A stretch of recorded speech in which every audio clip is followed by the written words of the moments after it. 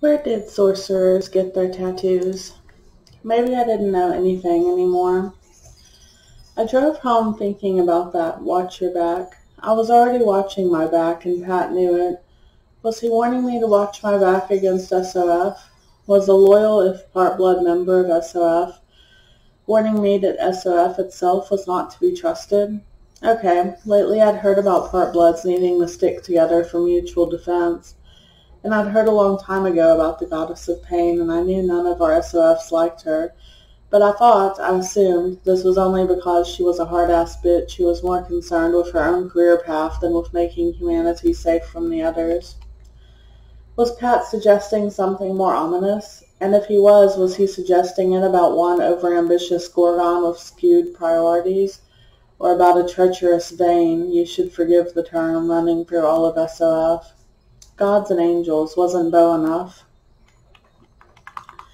At a stoplight, I flipped open the glove compartment and looked at the clutter. A few of the charms twitched. Poor Mom. At least she was trying. I realized that I was grateful for the useless tangle, even if it was useless, because she was doing something. She hadn't averted her eyes from the fact that I needed help. She merely had no clue how much help or what kind. Only Khan really knew, only he didn't know because he wasn't human, so he didn't know what he knew, or something. When I got home, I sat staring at the shadows the leaves from the trees threw on the driveway. They glinted and did strange things with perspective, like all shadows did now. But they were beautiful and they didn't mean anything. They were what happened when light fell on leaves. It wasn't late summer anymore. It was autumn and the leaves were beginning to turn. A pale yellow one, like a big flat blanched almond, skittered across the hood of the wreck. I opened my knapsack and swept the patch of charms into it, including one spark plug, quite a lot of string, and a few rubber bands from back in the days when the glove compartment performed the usual function. I was pretty sure I felt a tiny penetrating buzz when my skin connected with one of the charms, but I had no idea which one. Then I went and knocked on Yolandi's front door. She opened it almost at once. Come in, she said. I have spoken to my old master. I sighed. I followed her in. She took me to a room I had not been in before, next to the kitchen, also overlooking the garden. I knew at once that not many people came here, first because, if she wished no one to know that she had been a wardskeeper, or at least to believe she was a retired wardskeeper, this room would give the show away.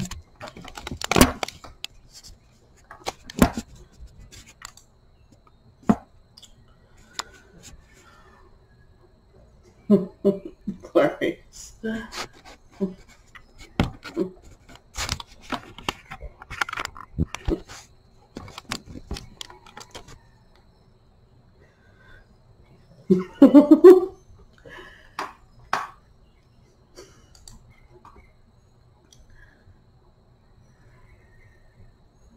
Second, because the privateness of it radiated from everything in it, like heat or light. I brushed one hand across my face as if it was a veil I had difficulty breathing through. She noticed this and said, "Oh, pardon," and lifted something down from over the door we'd come in. The sense of private space invaded, lessened, sank like water. I looked down, bemused. The shadows on the floor were very active. She laid the things she had moved down on the desk. I sat in the chair in front of it. I leaned forward, held a hand over it. Something beat at my palm. It wasn't heat any more than my dark vision had to do with my eyes, but it was perhaps related to heat, and it manifested itself a bit like heat against the skin. I moved my hand and looked at the thing. It was a tiny round piece of what looked like stained glass. I could see the leading of it, but I could not see if the fragments made up a picture or if any of the bits were painted. The shadows swam in it very strangely.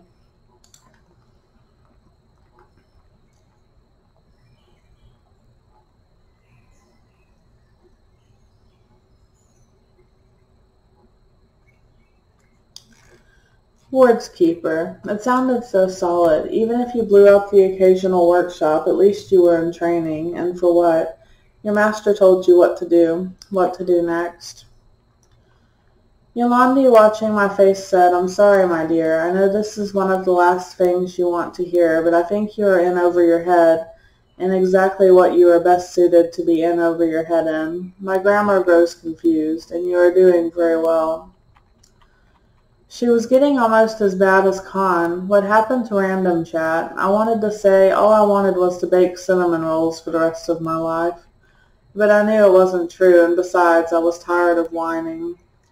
So I didn't say it. I picked up my knapsack out of the seething knot wetness still roaming about the floor and set it on her desk. As I lifted it, I had felt the charm thatch inside it scrambling to stay away from the knot wetness. As I set it down, it seemed to be trying to escape contact with the top of the desk. Well, I thought, I guess at least one of them is live. Her eyes widened, and then she frowned. "Lift it up again, if you would," she said. I did, and she took something out of a drawer and spread it out, and then gestured for me to put the knapsack on it. I did. Whatever was going on subsided. "What have you brought me to look at?" she said. I opened the knapsack, but had a sudden reluctance to touch the charms. "Wait," she said, and brought something else out of another drawer. A pair of wooden tongs. They had symbols scrawled up their flat sides. I groped around, grasped an end of the tangle, and hauled it out.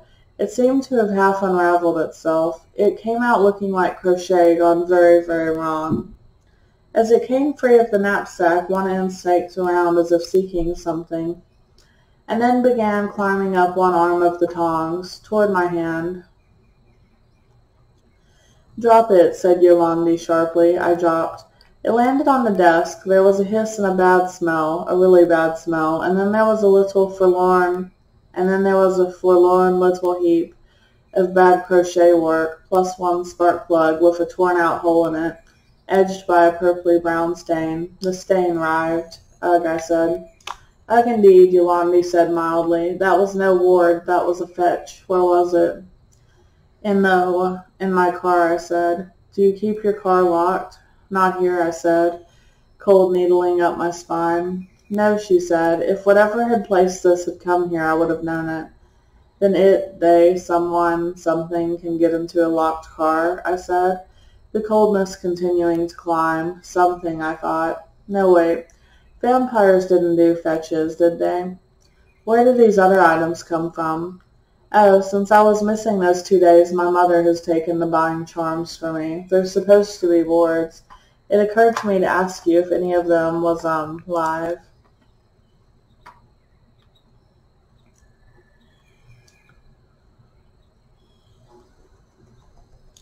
"Have you no wards on your car at all?" "Only standard issue, the axles, the steering wheel. Every car manufacturer in the world has a ward sign worked into its logo, and every car company in the world stamped the center of its steering wheels with its logo. I did have the door locks warded by the guy who sold it to me, but I guess it didn't work." I scowled. Oh well, Dave had never claimed to be a ward specialist. He only promised the wreck would run. And the car is 15 years old. They hadn't invented the alloy yet, which enabled car manufacturers to ward almost everything. There was a big difference in used car prices pre- and post-alloy. Some of us, including Mel, Dave, and me, thought that the alloy was the latest vehicular version of those skin creams that guarantee no wrinkles, those diet plans that guarantee a figure like this year's reigning VidStar in 30 days. Lately, the commercial labs were working on a ward that would dissolve in paint like salt in water and make every painted surface warded too. When they got it, there would be a huge advertising campaign, but it wouldn't be that useful, really, like salt water. If you needed to melt some triffids, it was great, but there hadn't been a triffid outbreak in generations. If you had mouth ulcers or a sore throat, you were better off with a loom or aspirin. If you had vampires, the paint on your car might give them a few friction burns, but it wasn't going to stop them breaking the windscreen and dragging you out. Your best traveling ward, unfortunately, was still the motion of traveling itself. I didn't like it that Yolandi wasn't saying the usual things about the warding power of motion, not to worry, etc., etc. Well, but we'd just proved there was something to worry about. That fetch sure hadn't been undone by riding around in a car. Yolandi had picked up something that looked a lot like a knitting needle. It even had a tiny hook on the end and was poking at the mess of crochet. There was one pale blue bead that still had a bit of glimmer to it. I think some of these were live quite recently, she said. I think what they have warded is the usefulness of the fetch, which has worn them out. You don't have any idea where you acquired it, I don't suppose. How long have you been stuffing charms into? The glove compartment, I said absently. A fetch was usually roughly the shape of the thing to be fetched. Something that was trying to find or fetch a person was often a sort of elongated star shape, with a bead or a crystal or a chip at its center for the heart, and smaller beads or crystals or chips for the head, hands, and feet. I was sure I would have noticed my mother giving me a fetch, and besides, she wasn't that stupid. 8 years with my dad had made her less easy to fool than most ordinary people about anything to do with magic, and she was constitutionally hard to fool about anything anyway. When had I noticed that the clutter, including 8 or a dozen loose charms in the glove compartment, had turned into a matted snarl? I'd opened it when, to look at a map. I'd been sitting in the driver's seat. Several things had plopped out onto the floor. I'd heard them rustling around, the way charms will, and still looking at my map, I'd groped around on the floor for them. I picked up one or two, but I could still hear the rustling. They were creeping across the floor under the passenger seat, humping themselves over the drive shaft, and one or two of them had made it under the driver's seat, which was fast-moving for charms. I still hadn't paid a lot of attention. I'd scavenged around under the driver's seat and pulled out anything that squirmed, and shoved the whole lot back into the glove compartment without looking at any of it. But if there'd been a fetch under the driver's seat, then the wards would have mobbed and then tried to disable it. That had been a day or two or three after I'd taken that inconclusive ride to No Town with Pat and Jessie.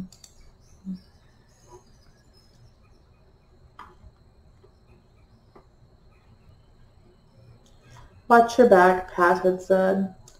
SOF, I said in disbelief. No, and what I wished was disbelief, and a belief that made me feel like I'd been dropped down an elevator shaft into icy water. Someone in SOF did this to me, in SOF, and whoever it was wasn't going to like it at all that it hadn't worked. No genuinely innocent member of the human public should be able to denature a fetch. My dear, said Yolandi, large organizations are inevitably corrupt. The more powerful the organization, the more dangerous the corruption. When I was young, I wanted to belong to one of the big Wardcraft corporations, Zamet or Drusilla, if I proved skillful enough. Several of my master's apprentices went to such places, and he was always gloomy and preoccupied for weeks, months after he'd lost one of us. That was always how he'd describe it, that he'd lost Benedict, he'd lost Ancilla. I was lucky. I was a slow learner. By the time I was ready to choose how I would pursue my vocation, I was ready to stay where I was and go on working with my master. There were only 3 of us for many years, Chrysagon, Hippolyte, and myself, other than our master and a few apprentices who came and went. Note, I thought, the next time I meet someone with a really strange name, ask them if they're a wards keeper. It is still better that SOF exists than it not exist. One must also earn a living. There is no equivalent in the SOF world for my master's small group of wards keepers. She was right there. The Sentinel Guild are pretty sad, and the Vindicators are worse. The SOF fellow who came here once, he is your friend. Pat, I said, is he? He is not perfect, she said, but nor am I, nor are you, nor is your dark companion. But yes, he is your friend. He wishes the defeat of the evil of the dark, as do we all. Depends, I thought, on what you mean by the evil of the dark, or maybe by we. Pat is not only interested in what you can do for SOF, or for his career. Don't forget my cinnamon rolls, which make strong men weak and strong women run from the bus station in high heels over our cobblestones to get to Charlie's in time. If you know all that, can you tell me who planted the fetch? No, I'm afraid not. I know about Pat because he sat in one place waiting for you for 20 minutes once. And that place happens to lie under the remit of one of my more ambitious warnings, and it went on taking notes as long as he sat there. I doubted I could persuade the goddess to come sit quietly under the oak at the end of Yolande's drive for 20 minutes. I told you I had spoken to my master about you. I also spoke to Cressagon. We believe we can create something for you, but it would be better, stronger, if...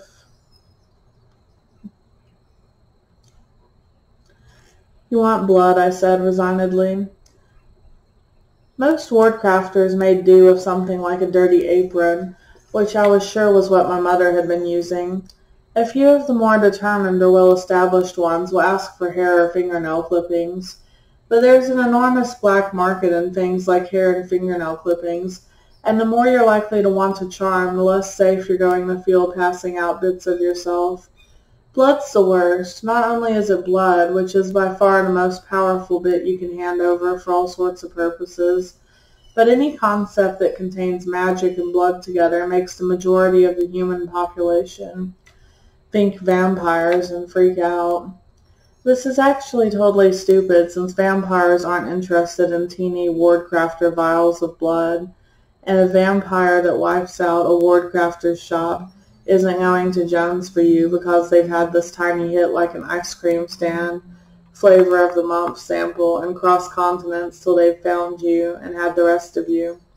But the paranoia behind the general principle is valid. Yes, said Yolande. I'd never met a wardskeeper, though, let alone had one do up a personalized ward for me. And as concepts go, one that contains Yolande and black market is going to disintegrate on contact. So that should be fine, right? Except I have this thing about blood, and Khan's little healing number on me hadn't helped it. I said. Yolande was smiling. You may close your eyes, she said. Okay. If you would hold out your hands palm up and extend both forefingers, and then I am going to prick the center of your forehead. The chain round my neck had begun to warm up before I closed my eyes, and I could feel a gentle warmth against both legs as well.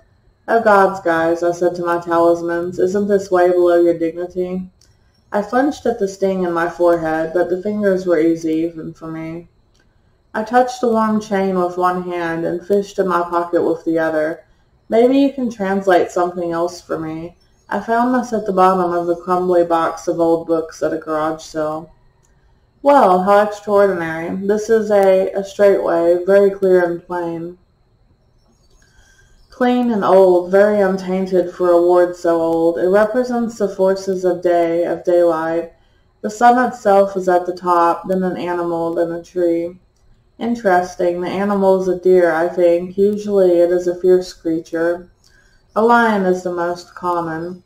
This is not only a deer, it has no antlers, and is therefore perhaps a doe. And then round it, round the edge of the seal, do you see the thin wavy line? That is water. With these things you can resist the forces of darkness, or they cannot defeat you. Of course, this is only a ward. The peanut butter sandwich you throw over your shoulder at the ogre, I said, so maybe you'll make it over the fence if he stops to eat it. But this found you, that is important. The forces of day is not a very uncommon ward, but this is simply and exquisitely done, and it found you. Keep it near you and keep it safe. My heart lifts that this thing found you. It is good news. Don't tell me how much I need some good news, I thought. When do you think your ward will be?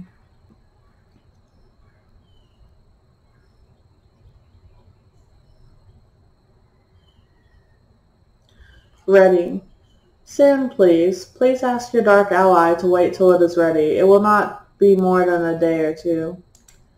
Back to the bad news. Yolande and her wardskeeper friends thought Khan and I were going to face Bo that soon. Well, I suppose I thought so too. Later, upstairs, the balcony door open, candles burning. I sat cross-legged, hands on knees. I wasn't going anywhere. I just wanted a word. How soon? Not tonight, not next night, then. No sooner. Yolande, Ward, me. It was going to take a lot of work before this alignment business replaced the telephone, but I wouldn't be around to see it since it looked like I had 2 days to live. And I'd been complaining about waiting. So what do you do when you know you have 2 days to live? Wait a minute, hadn't I been here before? No. I was only pretending last time. I hadn't known that I was sure Con would save me last time till this time, when I knew he wouldn't. But I had been here before. I was still finding out I had more stuff to lose by losing it. And I already knew I thought this was a triple carcinogenian hell of a system. So where was I, right? What you do when you know you have two days to live. Not a lot different than if you didn't know. 6 months you could do something with. 2 days, eat an entire bitter chocolate death all by yourself. Actually, I bombed on this. Mel had to eat the last slab. A pan of bitter chocolate death isn't very large, but it is intense. Reread your favorite novel, the one you only let yourself read anymore when you're sick in bed.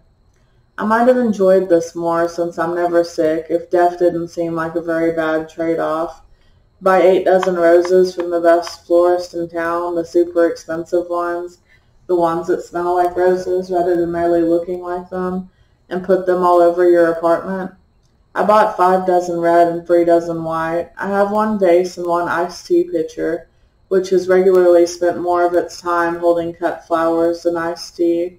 After I use these and the 2 twinkly gold-flecked tumblers and 2 cheap champagne flutes, plus the best of my limited and motley collection of water and wine glasses, I emptied out my shampoo bottle, which was tall and rather in nice shape, even if it was plastic, into a jam jar and put a few in it. I cut most of the rest of them off at the base of the flower and floated them in whatever else I had that would hold water, including the bathtub. I decided this had been one of my better ideas. The last 3, 2 red, 1 white, I tied together and hung upside down from the rearview mirror of the wreck, better than fuzzy dice. Take a good long look at everyone you love, everyone local. You've only got 2 days. And don't tell anybody. You don't need to be surrounded by a lot of depressed people. You're already depressed enough for everybody. Of course, in my case, I couldn't tell anybody because either they wouldn't believe me or they'd try to stop me. I thought about being rude to Mr. Cagney. It was something I had been longing to do for years, and I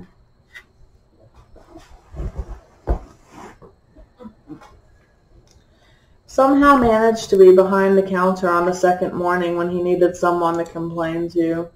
But I looked at his scrunched up, petulant face and decided rather regretfully that I had better things to do with my last morning on Earth. So I said a few times, refilled his coffee cup, which he changed tack to tell me was cold. Okay, I'm not merry, but it was not cold, and left him to Charlie, who didn't know it was my last morning on Earth, and was hastening over from cranking down the awning to stop me from being rude. Other things I didn't do included waste any time trying to find out who'd planted that fetch on me. Yolandi did a sweep on the wreck for me and didn't find anything but 2 new wards tucked under the front bumper and a ticker behind the rear license plate. She was quite taken with the wards, saying she was falling behind on research faster than she knew, that they were a whole new design of traveling ward and by far the most effective she'd seen. They had to be SOF too, an example of a large corrupt organization getting it right. She left all of them alone. I had been hoping to see Pat. I could promise anything he liked for tomorrow or the day after that, but he didn't show up as he mostly hadn't been showing up since the night we blew out HQ. He must be getting his cinnamon roll fix by White Bakery Bag. In a world where I was less and less sure of anything, I was sure that Jones was real. I was sorry not to have a chance to say goodbye, except of course I wouldn't have said goodbye. When Mary came into the bakery to ask if there was anything hot out of the oven she didn't know about to tell Jessie and Theo, I said carelessly, "Oh, I'll bring it. I'll try my new whatever these are on them." I liked the idea of inventing a new recipe on my last day on Earth, and I've always liked to see my guinea pigs' faces when they first bite down. I said, "So say hi to Pat for me," and they both looked at me as if there was a hidden message, which there was, although I doubted they were going to guess it. They were distracted quickly enough by the whatever these were. I'd have to do the unthinkable and write out the recipe so Polly could have it, and maybe Emil would come up with a good name. Sunshine's Eschatology. Hey, my Eschatology would have butter, heavy cream, pecans, and 3 kinds of chocolate in it. I'd miss feeding my SOFs. They were good eaters. I'd miss being alive. I had been due to work for the early supper split shift, but I decided I wanted to see the sunset from my balcony once more, so I wheedled Emmy into it. Didn't want her to lose all her bakery skills just because she'd been made assistant cook next door. Polly was going to need her. I'd already bent Polly's arm into a pretzel till he'd agreed to take the dawn shift tomorrow. The Thursday morning system had broken down so completely I no longer remembered if I owed him some 4 a.m.s or he owed me some. The confusion was probably good for him. He was about to have to learn to be chief baker real fast. There were some people it was too difficult to say goodbye to, so I didn't try. Mom, of course. If I'd made a point of going into the office to say goodbye to her that day, however casually, she'd have been calling the cops in the hospital before I got the words out of my mouth. Once a mother, always a mother, and I'd have to have some spectacular reason for breaking the awkward but practical truce that we never spoke to each other unless on specific coffee house business. Kenny was bussing tables. We exchanged hays. I'd never said goodbye to Kenny, and this wasn't the time to start. I had seen Billy for about 2/3 of a second earlier in the afternoon, when he blasted into Charlie's long enough to fling over his shoulder at the nearest parent the information that he was spending the rest of the day with the equally hyperactive friend accompanying him. He did not acknowledge me. I was part of the family backdrop. What was to acknowledge? My importance lay in the availability of the 8 muffins and 2 each from every bin, and 4 if they were chocolate cookies they took with them as they blasted out.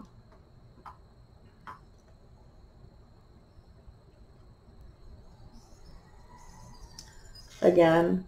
"Mary and Kyoko," I said, "see you to." I waved to Emmy, who was in the main kitchen looking harassed, but I was beginning to suspect that her harassed look was covering up the fact that she was having a really good time and didn't quite believe her luck.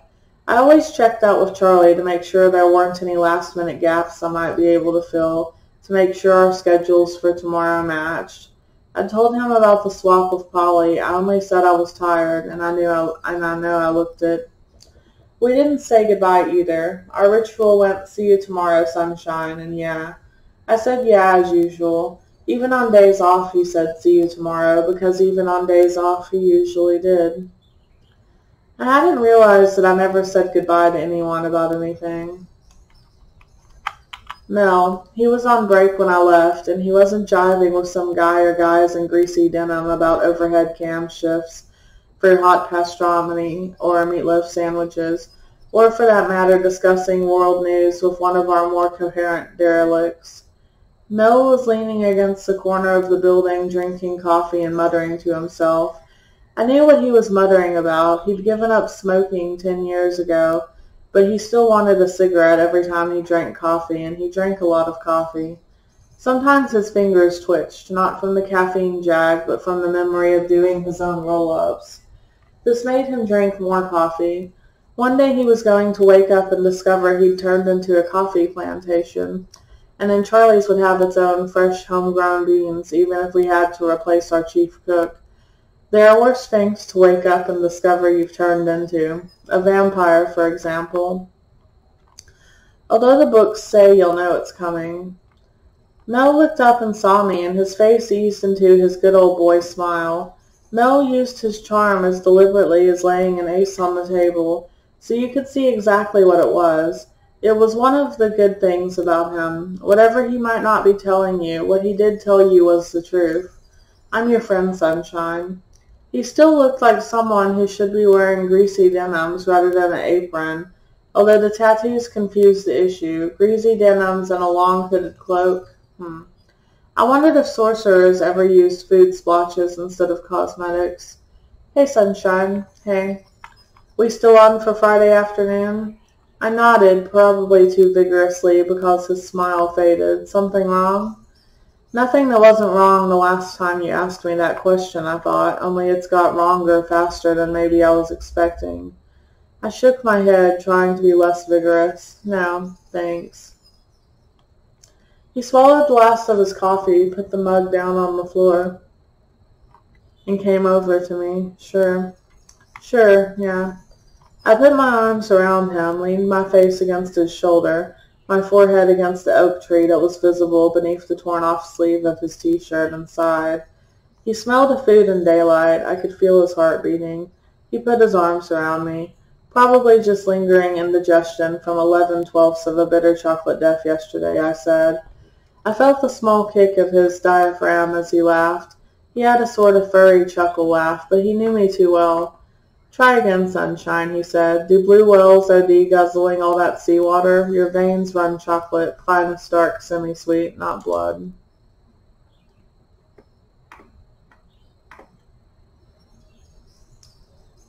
Pity it looked red then. It gave vampires ideas. I didn't say anything.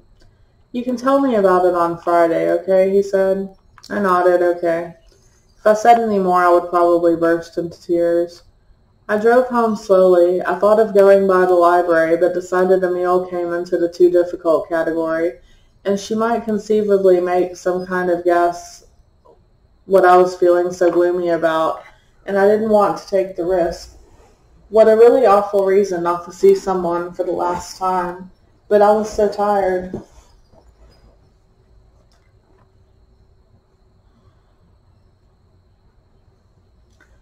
I sat in the car again at home and watched the leaves turning. It seemed to me a lot of autumn had happened in the last 2 days. I thought of the 2 days out of time I'd had after Con had diagnosed me, and before he was supposed to come back and cure me.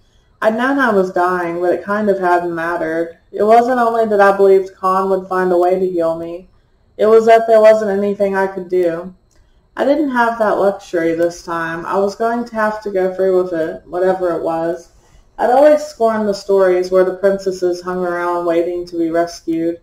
Sleeping Beauty, spare me. Tell the stupid little wuss to wake up and sort out the wicked fairy herself. I found myself thinking that sleeping through it sounded pretty good after all. Yolande was looking out for me, and her door was open before I'd climbed out of the wreck. I walked draggingly up to her. I didn't even know that it was going to be tonight. I remembered those extra nights I'd waited for Con, with death lying on my breast like a lover. What a long time ago that seemed. I tried to make this a hopeful thought, but it refused to work. It was like trying to blow up a popped balloon. Hello, Death, you again. Just can't keep away, can you? Saints and damnation, mostly damnation. Yolande drew me into her workroom. There was a little heap of sunlight on her desk. What? I blinked. It looked like as if there was a chink in the blind, letting a single ray in to make a pool there. Except it wasn't a pool, it was a heap, and there was no ray of sun. I could feel my eyes fizzing back and forth like a camera's automatic lens, trying to find the right setting and failing. The heap cast no shadows. It was a small down tummock of pure golden light. I had stopped the stare, and Yolande went to her desk and picked it up. It seemed to flow over her hands slowly, like rivulets of warm honey or small, friendly, sleepy snakes. It was, I thought, as it separated itself over her fingers, a lattice work of some variety. The filaments met and parted in some kind of pattern, and the filaments themselves seemed to carry a pattern like scales on a snake's back. It moved slowly, but it moved. It curled round Yolande's wrist. My strange sense of it, them, being friendly but half asleep, remained. It will wake up when it touches you, she said, as if reading my mind. We had to put it together in great haste, and it's not yet used to being manifest. She came toward me, stretching the light net gently between her hands like a cat's cradle, and threw it over me. For a moment I was surrounded by twinkling lights, and then I felt it, them, settling gently against my skin, delicate as snowflakes but warm. Bemusedly, I held one arm out to watch the process. You know how if you watch, if you concentrate, you can feel when snowflakes land on you. Feel the chill of them, almost individually at first, till your face or hand or arm begins to numb with the cold, and then they melt against your skin and disappear. So it was with these tiny light flakes. I saw them as they floated down, shimmering down, felt them when they touched me, lighter than feathers or gossamer, and over all of me.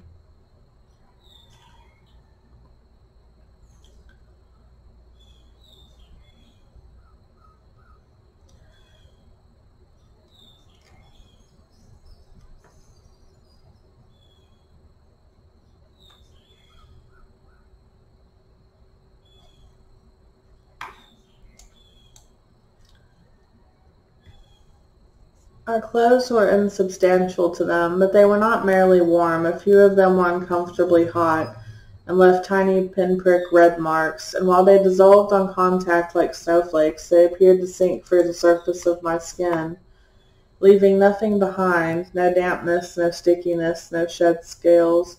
After they'd all vanished, if I turned my arm sharply back and forth, I could just see the webwork of light, like veins, only golden, not blue.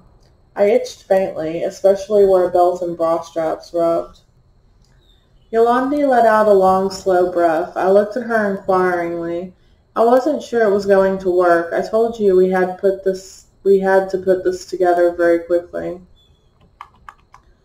What is it? Yolande paused.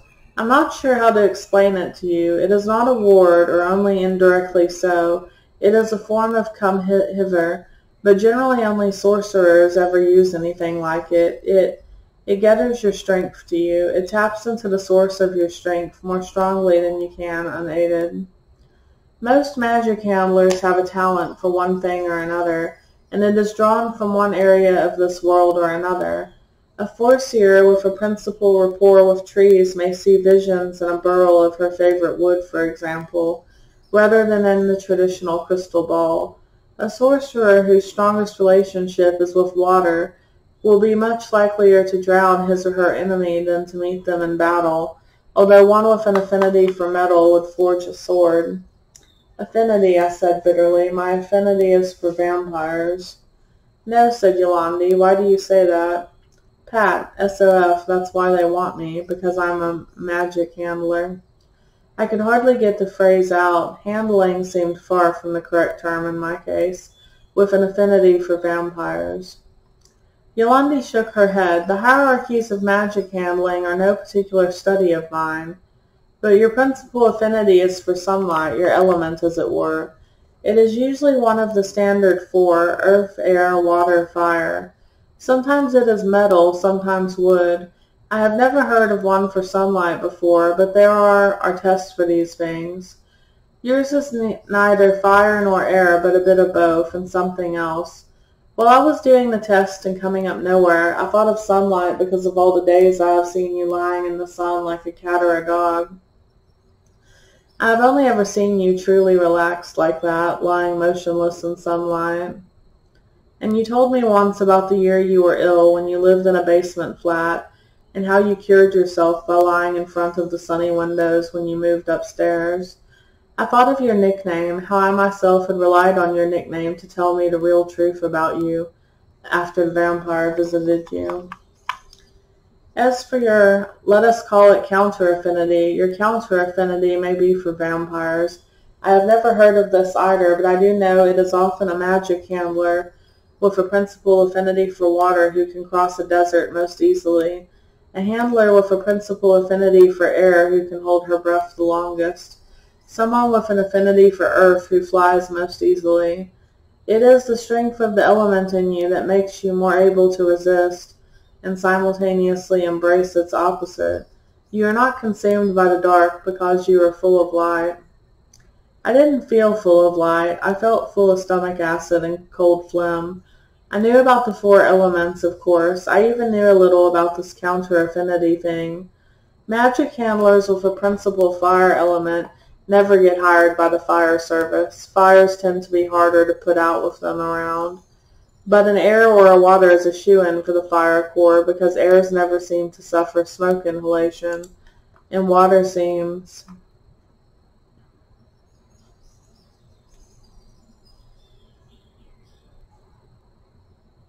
to go further with the water. A lot of lives have been saved by the airs and the waters in the fire core. I'd never thought of it as having to do with counter-affinities, though. But then I had never thought a lot about magic handling. I had always been too busy being fascinated by stories of the others. I can see in the darker now, I said, not wanting to get into how it happened. But it makes me kind of nuts. In the dark it's okay, but I see in through the shadows and daylight too. But I see through them, strangely. I mostly can't make sense of what I'm seeing. Or if I can, I don't know if I'm imagining it to make it make sense, and most of them wiggle. Yolandi looked interested. Perhaps she will tell me more about that sometime. I may be able to help. Sometime, I thought, yeah. The shadows on you don't wiggle, though. They just lie there like all shadows used to. Ah. That will perhaps be the purification process of wards keeping. If you become a master, as I eventually did, you go through a series of trials that are to make you what you are, as intensely as possible. You would not be able to do what a master does without this. I imagine you will see other masters of their craft as you see me. I still hadn't decided if the shadows that fell on Khan moved around or not. Dark shadows were different from light shadows, so to speak. If they didn't, did that make him a master vampire? What is a master vampire? SOF used the term for someone who ran a gang. I held both arms out and admired the faint twinkly gold, felt the faint prickly itch. I pulled a handful of my hair forward where I could look at it, and it too was laced and daubed with gold. Maybe Yolandi could sell the process to a hairdresser. Bet you didn't have to touch it up every few weeks.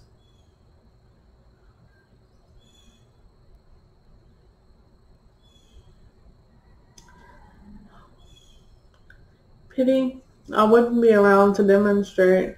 The sun was near setting. I dropped my arms. Thank you, I said. That is so feeble, but thank you very much. You're very welcome, my dear, said Yolandi. I must go now, I think. Yes, but I hope you will come back and tell me about it. I met her eyes and saw with a shock that she did know. I tried to smile. I hope I will too. I sat just inside the open doors of the balcony, cross-legged, hands on knees. I didn't bother to try to align, to ask him anything, to tell him anything. He would be here soon enough. He would be here. This time what was doomed to happen wasn't going to be put off. It would begin tonight, and probably end there too. The sun reddened the autumn colors on the trees. The shadows darkened and lengthened.